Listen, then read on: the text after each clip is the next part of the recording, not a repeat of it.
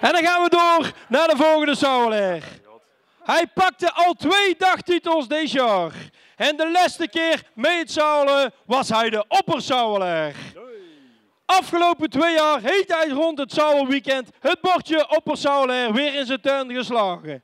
Hij staat weer klaar achter in de zaal. Ga staan en geef me een groot applaus. Hier is Rick van Engelen als Soike Bezorgd. Hallo, hè? Oh. Oh. Oh. Oh. Oh. Oh, ja, ja. Oh, oh. Hey. Hallo. Oh, sorry. Oh. Oh. Oh, verdorie. Oh.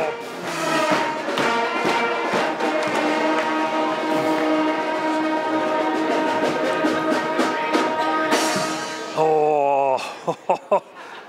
Jongen, jongen, jongen. Zo, hè, een gesjouw zeg. Maar we zijn er. Goedemiddag, mensen. En om te beginnen, van harte proficiat. Hippiedepiep. Hippiedepiep. Ja, want de misten zijn voor jullie zonder kleerscheuren over de tip deze kaart ingekomen, hè? Ja, ik ben wel een bezorgde bezorger, hè, want het is alleen maar minder geworden.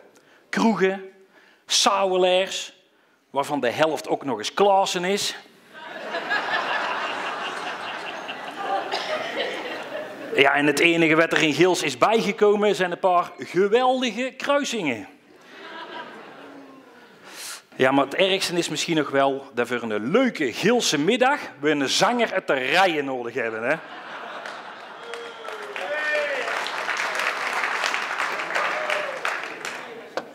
Nee, het miste waar ik mijn eigen zorgen over maak, dat is de vereenzaming in Gils. Je wil niet weten hoe vaak wij maar 1 frietje of 1 pizza hoeven te bezorgen, hè? En daarom hebben wij nou een nieuwe Gilser app die zorgt dat de Gilser mees weer dichter bij elkaar brengt, hè? Ho, hoog bezoek!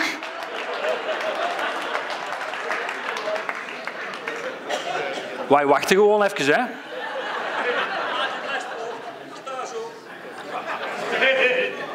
Als je wil, Ria, kan ik gewoon weer een keer opnieuw opkomen, hè?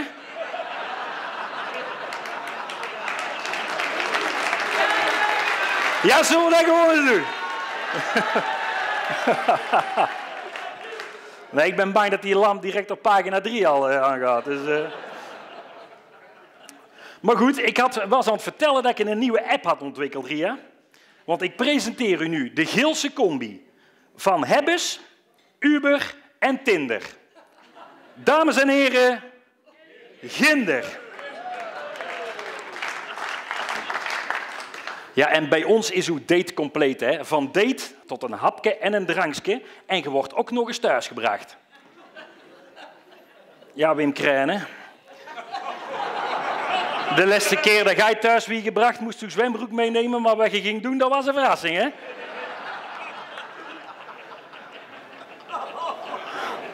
Ja, als ik dat zo zie, volgens mij ga ik geen zwembroek, of wel? Hey, als appbeheerder, dan zie je wel al die profieltjes langskomen, hè? En dat is lachen, want meesten die doen zich altijd anders voor. Hey, een profieltje. Mag ik rond deze tijd, 1:50, jou een Engelse vogel geven? Groeten anoniempje. Puntje, stripke, puntje, stripke, puntje. Nou, dat profiel is nog niet af, want er moet zeker nog een stripke achter.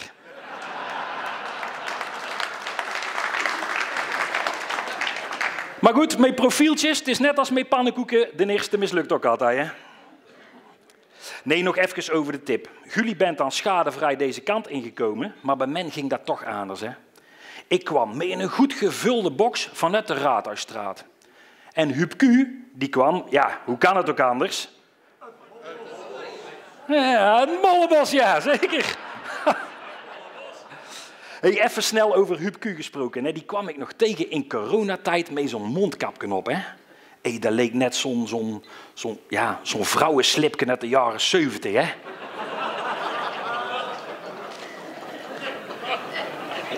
En wisten jullie dat mannen met een baard vaker vreemd gaan als vrouwen met een baard?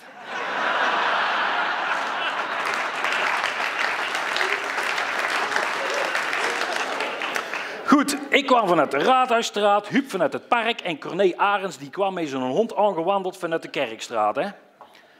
En vanuit de Abdis van Torrenstraat, daar kwam hij aan meisje. Met ook zo'n groot, goed gevulde box op zijn rug, met een jarenlange maat en bezorgd collega, de Scherle Kees. Ja, dat moet ik even zeggen, hè. De Scherle Kees die heeft een beetje last van verzamelwoede. Hij spaart namelijk bierdopjes en hij heet er al 15.000. Allemaal dezelfde. Ik zei, Scherle, toch, alcohol lost toch geen problemen op? Dat is waar, zei hij, maar melk ook niet. Dus ze hadden hem naar dokter Valkenburg gestuurd en hij moest maar eens gaan praten met een specialist.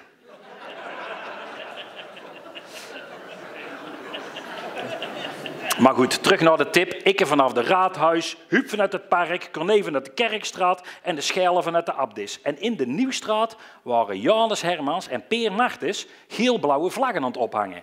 En die rijden met hun heftruck achteruit de tip op. En aangezien iedereen altijd goed naar Janus luistert, of beter gezegd goed naar Janus moet luisteren, was dat nou niet anders, hè? Dus Janus roept tegen Peer, kom maar, kom maar, kom maar, kom maar. Dus de hond van Corné die schiet daar richting Janus. En wij rijden met z'n allen die kruising op. Nou, een klap. Alles op een hoop. Ik sla over het stuur een groot gat in mijn kop. Zelfs met mijn ogen dicht bleef het nog licht, hè. En ik dacht, deze is het dan, hè. Ik zag in het tunnel met op het eind een heel groot wit licht. En dat wier alleen maar feller en feller en er stond ook een figuur. En dat figuur dat wier groter en groter en dat wier gigantisch. En in één keer hoor ik in de verte een stem. Stapte jij altijd zo van uw fiets af? Dus ik doe mijn ogen open en ik zie dat gigantische figuur in dat heldere licht de kerstreclame van Rob van de Kieboom was. Daarna zei Peer, ben jij trouwens van thuisbezorgd? Dan heb je hier het nummer van ons Ria, want die zit altijd thuisbezorgd.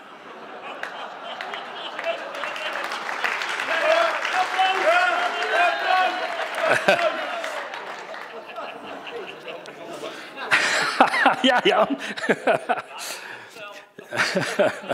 Hey, lig ik daarbij te komen, hè? Zie ik dat Corné zijn hond een koekje geeft. Nou, ik over de zeik en een hoop gegodver. Matthijs van Nieuwkerk die zou trots op mij zijn geweest, hè? Ik zei, Corné, waar sta jij die een hond te belonen? Nee, zei hij, ik beloon hem niet, maar dan weet ik waar ze in de kop zit, zodat ik hem onder zijn ballen kan schuppen, hè?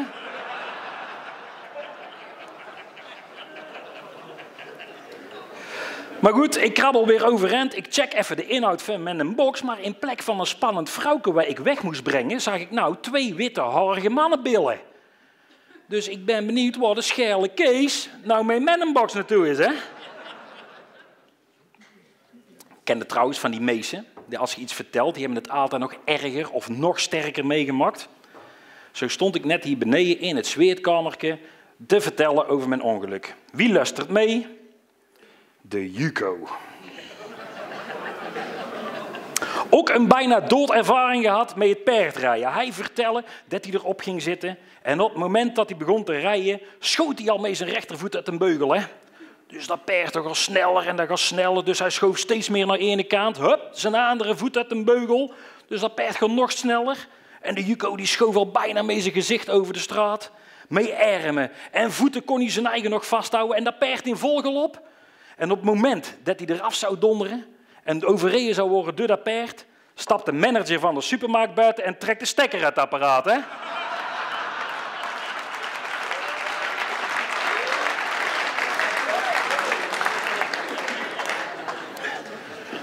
Sindsdien noemen we hem nou tegenwoordig ook de Hugo.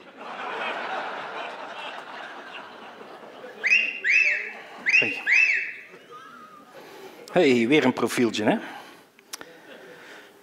Wie wil met mij alle plekjes in deze buurt ontdekken? Een 29-jarige gemeentewerker uit Geelze-Noord. Nou, om de leeftijd... Ja, volgens mij is deze ook geen echt profielje, hoor. Hey, waar ik trouwens ook ontzettend bezorgd om ben, dat is de bereikbaarheid. Over de achterste spullen van de Mroen.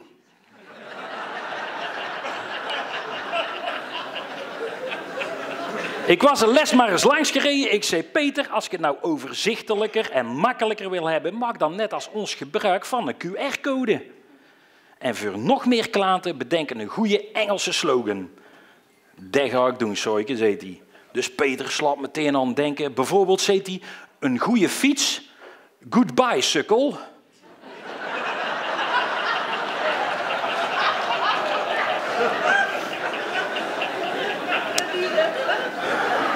Ja, maar ik wacht daar gewoon op, hoor. Dan kunnen we erover nadenken. Ik zei, nou Peter, denk maar eens wat beter, ik ben verder, want ik was op pad met een bestelling voor Wevershof nummer 16. Maar wij bezorgen helemaal niet onder de 18. Dus ik bel aan bij de buren, doet daar Prins Kevin open. Ik zei, goedemiddag, ik heb een pakketje voor de buren. Hij zei, dan ben je verkeerd, want die wonen 1 deur verderop. Houdoe! Hey, en lest had ik nog een complete kinderbestelling gekregen, hè, van opa Klep uit het bejaardenhuis. Een keer een verse Chinees. Een spannend setje van de Naaiturk. Een speultje van de Mroen. En blauwe Smarties van de apotheek. Dus ik denk, ik begin bij de apotheek. Stond daar Kobus Kraat met zijn handen in het haar. Druk, druk, druk, druk. Of zoals ze bij de apotheek zeggen. Druk.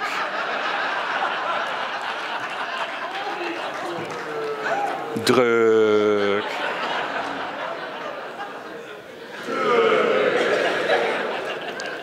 Ja, ze liepen ietsjes achter mee de bestellingen en Kobus vroeg aan men of ik de hele bestelling van het bejaardenhuis mee wou nemen. Hè? Dus naast blauwe Smarties kreeg ik toch een hoop mee. Plastabletten, koutabletten, zuigtabletten, pillen tegen kniewater, jubeltenen, horrelvoeten, builenpest, potjes tijgerbalsem aan bij jezelf. En het is maar goed dat ik niet kleurenblind ben. Want er zat ook nog iets bij voor tegen blauwzucht, zwartendood, rode hond, geelzucht, oranjekoorts. Dus ik via de Bulk naar de Nieuwstraat, terug naar de Mroen. En daar was druk, druk. Of zoals ze bij de apotheek zeggen... De hele Nieuwstraat stond vol met alleen maar vrouwen. Dus ik het tegen Peter, wat is hier aan de hand? Ja, zei die Soike, door die QR van jou staat iedereen buiten. Niemand kan meer naar binnen. Want ik heb altijd gedacht dat jouw QR-code de nieuwe plattegrond voor mijn winkel moest zijn.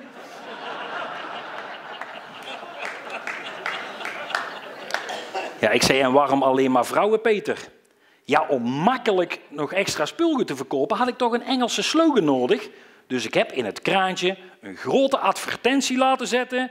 We sell easy toys.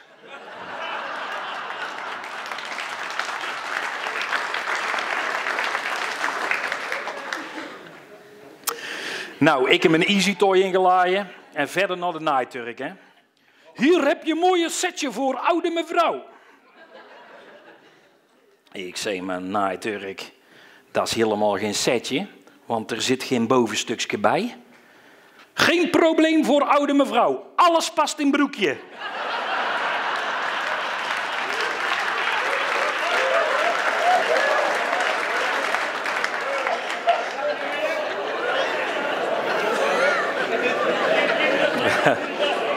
Nee, die hoeft er niet uit te leggen, hè?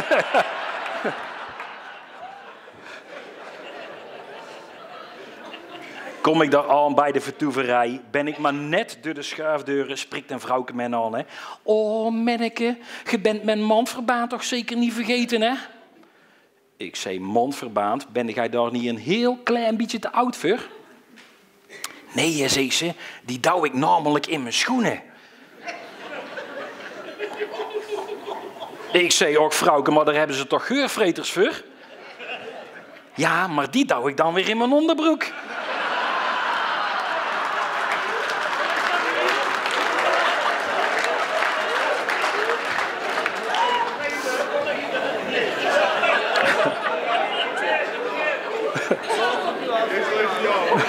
Nou, we wachten gewoon op Wim. Doe maar lekker buchten, hoor.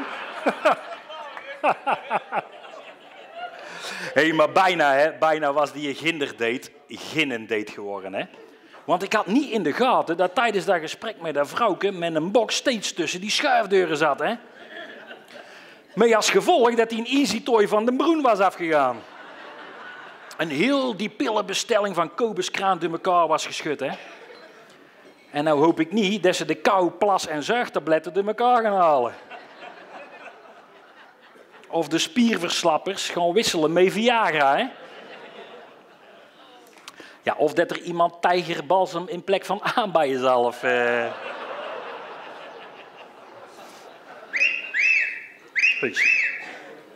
een profieltje naar meeste. Wel potverdomme. Deze is schandalig, hè. Dan heb je echt geen fatsoen. Dat je na 2 jaar geen sauwelen het lef hebt om op het podium midden in een sauwel een ginderprofieltje aan gaat zitten maken. Jongen, jongen, jongen. Geweldige, gave, gelikte, gruwelijke, goddelijke, Gilse dringer.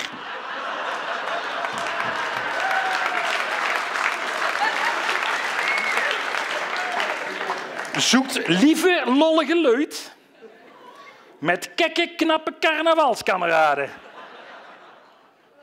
Ja, en weer een nepprofiel, hè. Je kunt de Gilsermees toch niet laten geloven dat wij in Dringerschat ook een J-Lo hebben?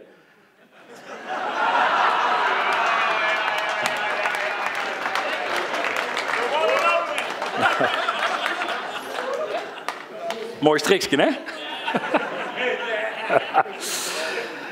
Nee, meester, waar ik me eigenlijk nog echt de meeste zorgen over maak, dat is over de mees. Die men al 12 jaar lang iedere sauwel netjes heeft gebeld. Maar helaas, deze jaar niet, hè. Weten we, ik ga hem zelf eens bellen. Sebrechts, Zwolfs, Segers.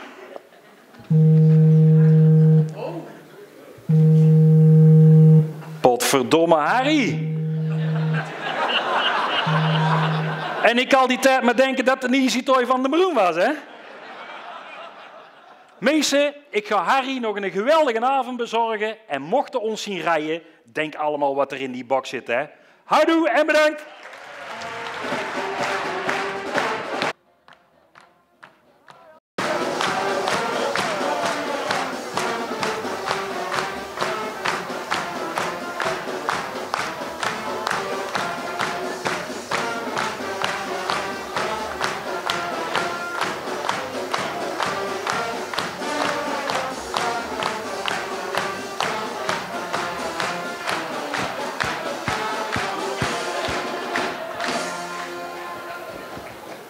Ja, dankjewel Rick voor deze mooie sauwel.